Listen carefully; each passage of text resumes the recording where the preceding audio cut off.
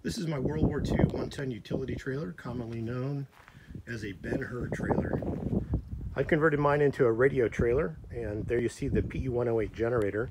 And that generator runs the BC-669D radio set mounted here in the back.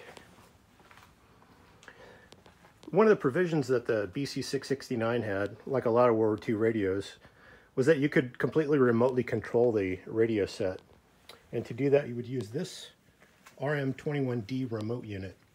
And the way it worked in the field configuration was you can power the receiver with the 12-volt battery of the PE-108 generator. So just for receive purposes, which is what you hear right there. And when you're ready to go into transmit mode, you'd start up your PE-108 generator, again from the remote. And once that came up to speed, you could make your transmission. And when you were done, you can shut down the PE-108 again from the remote unit. Works very well, and it's lots of fun.